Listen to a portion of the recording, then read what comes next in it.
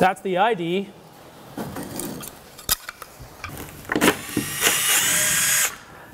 Now that the ID of the radius is cut, all I have to do is move my pin to the OD hole location in this trammel arm.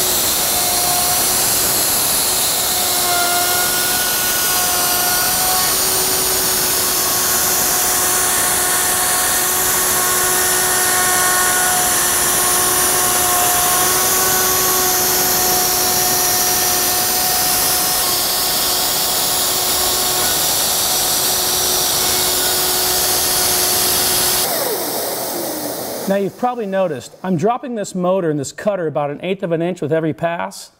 If I don't, I could take too big of a bite and get a lot of chatter on the outside of this radius. What I'm after here is a really smooth finish cut.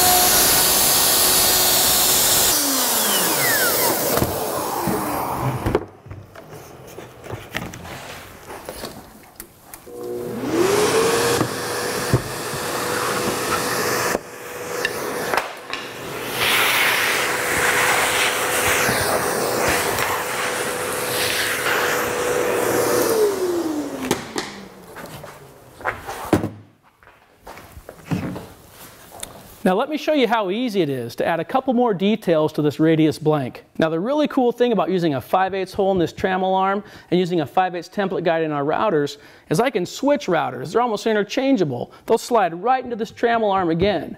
But I need a new pivot point. Now the casing that we're trying to match has a V-groove exactly 1/2 of an inch in from the OD of the casing. So to mark 1/2, I'm just going to hold the 8-inch mark right on the OD of that casing and mark 1/2 inch in. Now I'm always tempted to use math to try to figure out where the new pivot point is, but it's much simpler to use a trammel arm. So let me get this router trammel out of the way.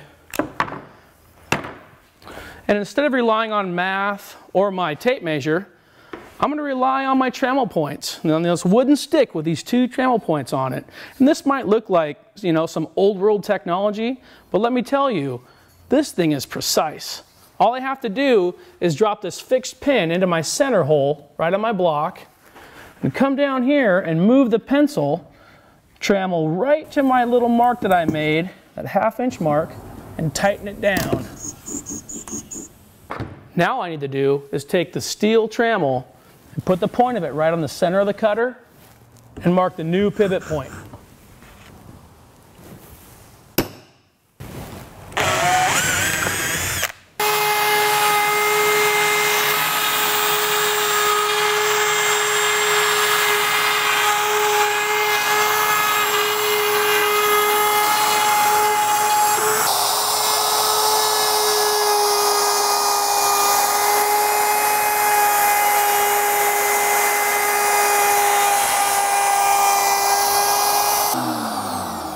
I used a simple bearing guiding router bit to cut the chamfer.